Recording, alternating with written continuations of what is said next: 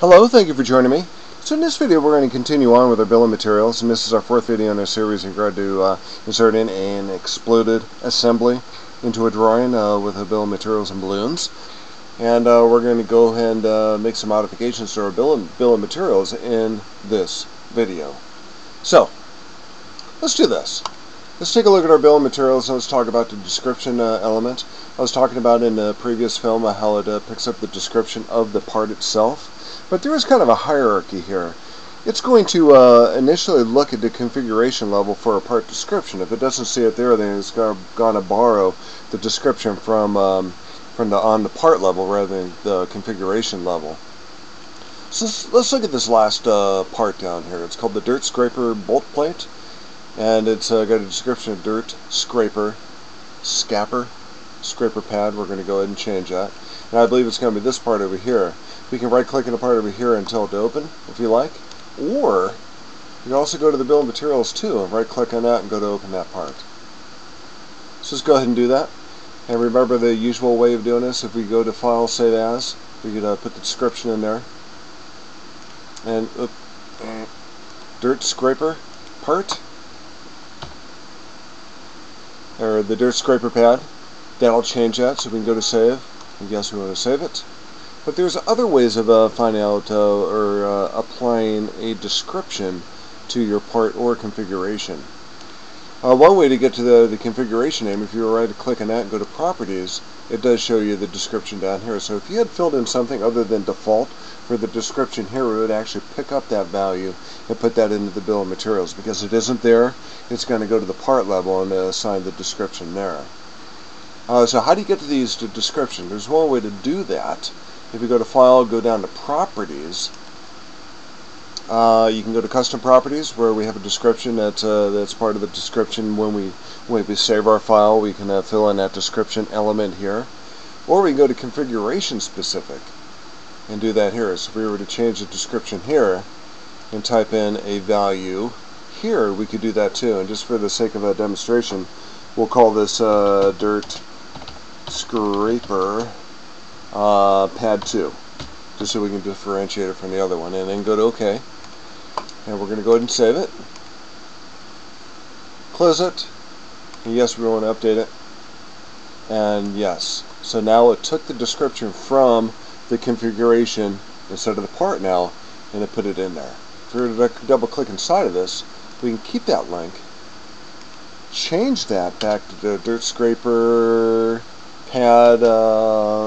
Maybe we could do that a -2, just to be a little bit more descriptive. So now we have 3 descriptions out there, and let's see what happens to our part.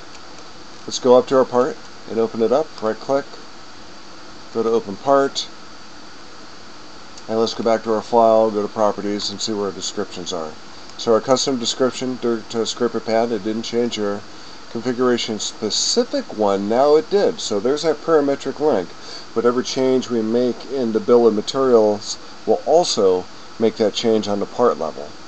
And that's something to keep in mind too. When you have assemblies open, you open up an assembly. In the background, it opens up all those parts.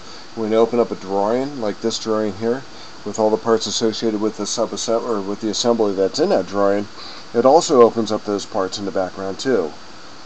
So you do have the ability to make these changes here, and it goes down to the part level, whether that part is actually open to the point where you can actually make changes to it, modifications to it. The part is still open enough that it will make those changes to that part in the background. So we're going to go to OK here, close that out. So yes to that. And I'm going to start filling in some of the information with, I believe our description is probably okay for now, but let's take a look at the part numbers here real quick and make some changes to that. So in regard to this dirt scraper pad 2, we could also change the part numbers to that. So instead of dirt scraper bolt plate, what I'm going to do is I'm going to pick up a numbering scheme that I started up here with the 0175 for a general category, and maybe a more specific category of a part number beyond that. I'm going to go ahead and keep that link here, and I'm going to erase what's in here.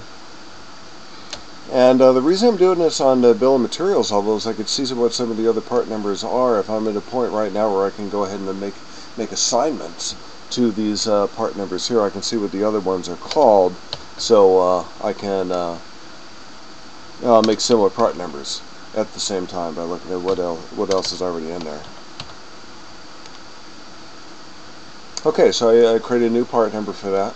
Let's go back to the dirt scraper pad and open that guy up.